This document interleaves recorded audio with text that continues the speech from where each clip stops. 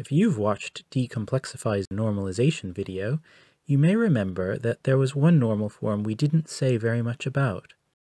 This was Boyce-Codd Normal Form, also known as BCNF. Boyce-Codd Normal Form is best understood as a slightly stronger version of Third Normal Form. In practice, we rarely see Third Normal Form tables that violate Boyce-Codd Normal Form, but it can happen. The differences between Boyce-Codd Normal Form and Third Normal Form are subtle ones that only really come into focus when we get more precise and rigorous about the ways the normal forms are defined. This is Decomplexify, bringing a welcome dose of simplicity to complex topics. Let's start by reviewing Third Normal Form. Suppose we have a table that tracks widget sales by month.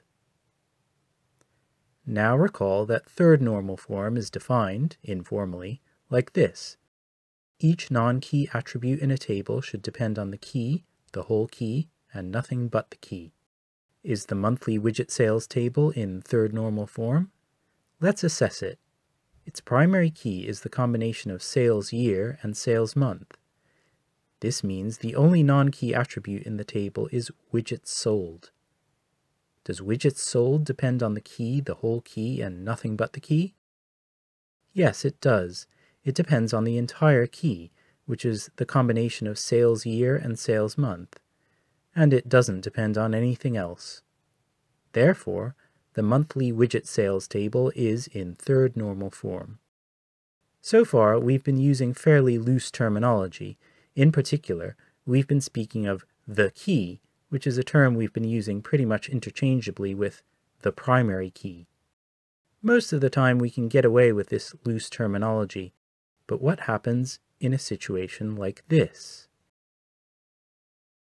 The storage locker reservations table contains one row for each instance of somebody reserving a storage locker. For example, someone has reserved locker 221 for the period from the 14th of May 2019 to the 12th of June 2019. Notice that the combination of locker ID and reservation start date uniquely identifies a reservation, because you can't have two reservations for the same locker from the same start date. It wouldn't make sense. Therefore, we can define the primary key as locker ID reservation start date. Now, before we ask whether this table is in Third Normal Form, let's ask an easier question. Is it in Second Normal Form? From the looks of things, the table is in Second Normal Form, because there don't seem to be any part key dependencies. Everything is dependent on our entire primary key, locker ID reservation start date. But there's a complication here. If we'd wanted to, we could have defined our primary key differently. We could have defined it as locker ID reservation end date, because the combination of locker ID and reservation end date is an alternative way of uniquely identifying a reservation. After all, you can't have two reservations for the same locker that both have the same end date. And with the primary key defined as locker ID reservation end date, there does appear to be a part key dependency. The attribute reservation end day depends on part of the primary key. Specifically, it depends on reservation end date. So now it appears that the storage locker reservations table is not in Second Normal Form. Clearly, something is wrong here.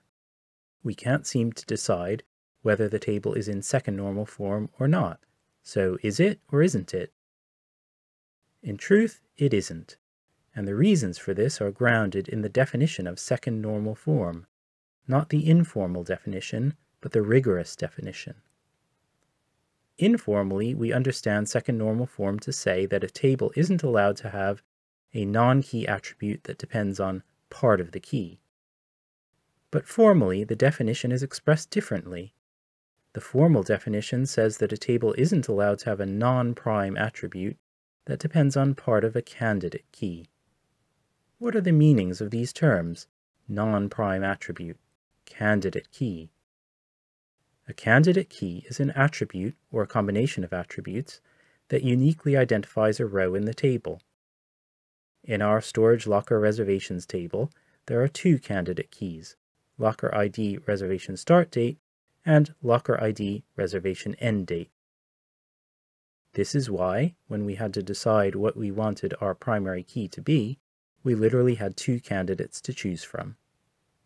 A prime attribute is an attribute that belongs to at least one candidate key, and therefore a non-prime attribute is an attribute that doesn't belong to any candidate key. In our table, the only non-prime attribute is reservation end day. And here we come to the reason why the table storage locker reservations isn't in second normal form. The non-prime attribute reservation end day has a dependency on reservation end date. And since the formal definition of second normal form forbids non-prime attributes from being dependent on a part of a candidate key, the storage locker reservations table is not in second normal form. The formal definition of third normal form also has to be expressed in terms of candidate keys and non-prime attributes. Recall that the informal definition of third normal form said each non-key attribute in a table should depend on the key, the whole key, and nothing but the key. The formal version of the definition would be a little more unwieldy. It would say something along the lines of each non-prime attribute in a table should depend on every candidate key.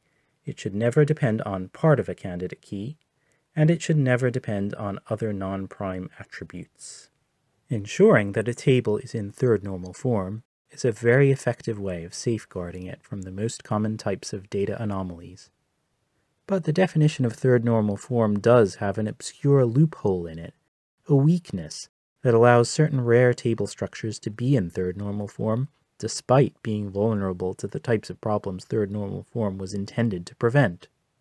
Let's look at an example of one of these table structures. Suppose we have a table called Most Popular Movies of the Year. This table tells us about the 3 most popular movies released in a given year. For example, the second row indicates the second most popular movie released in 2008 was Indiana Jones and the Kingdom of the Crystal Skull, which was released in May 2008.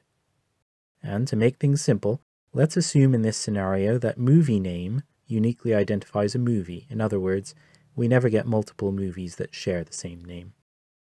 When it comes to picking a primary key for this table, we have 3 candidates to choose from. The candidate keys are 1. Movie name, 2. Release year popularity ranking, 3. Release year and month popularity ranking. Notice that every single attribute in the table belongs to at least one candidate key. In other words, every attribute is a prime attribute. There aren't any non-prime attributes. The issue with this table is that the attribute release year is dependent on release year and month. As a result, it's possible for the table to contain inconsistent data that contradicts itself. For example, if Kung Fu Panda's release year and month had been wrongly entered as 2018-06, then the release year and month would conflict with the release year of 2008. We might expect that the most popular movies of the year table would violate third normal form. In fact, we might even expect that it would violate second normal form. But strangely enough, it violates neither. The most popular movies of the year table is in third normal form. Remember, the definition of third normal form is each non-prime attribute in a table should depend on every candidate key, it should never depend on part of a candidate key, and it should never depend on other non-prime attributes. The definition is telling us about what sorts of things non-prime attributes can and can't depend on. But the most popular movies of the year table doesn't have any non-prime attributes, so none of the restrictions the definition lays down are relevant to it. And that is why the most popular movies of the year table is in third normal form. This type of loophole is what led to the need to devise a stronger version of third normal form. The stronger version is known as Boyce-Codd Normal Form.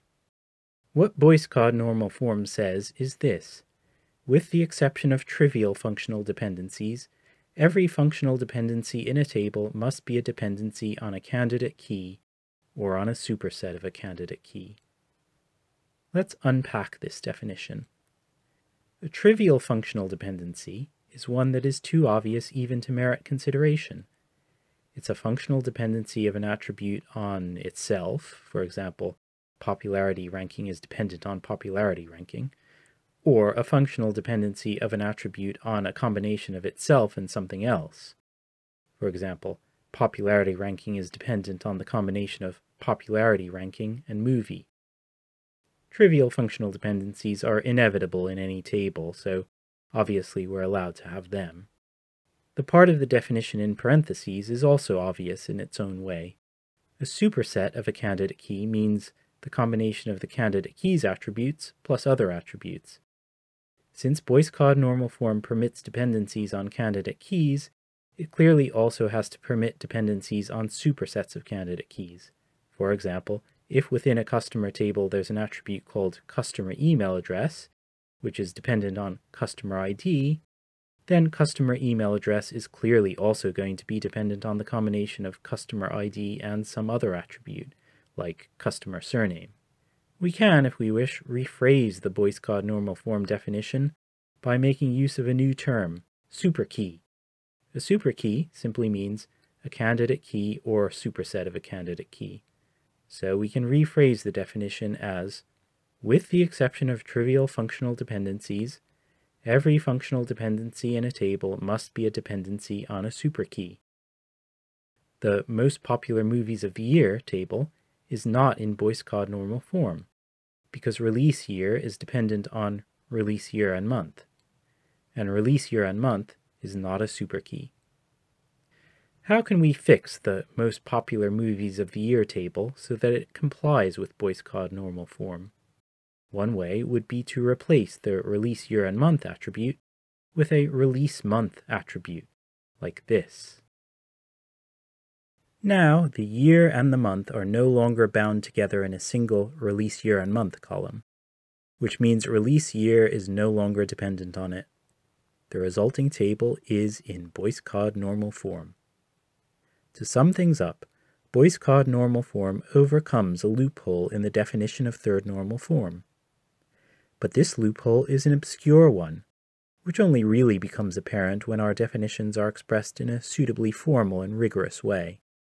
In the day-to-day practice of database design, there's really no need to get bogged down in formality.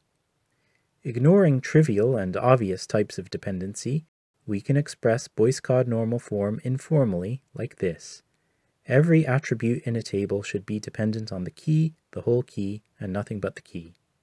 And it's worth bearing in mind that in this definition, the key is really shorthand for every candidate key. This brings us to the end. If you have any comments or questions about this account of Boyce-Codd Normal Form, please go ahead and post them in the comments section below. And if you have any suggestions for other complex topics that you'd like to see explained on Decomplexify, let me know in the comments. Feel free to like, share, and subscribe. So long, and thanks for watching.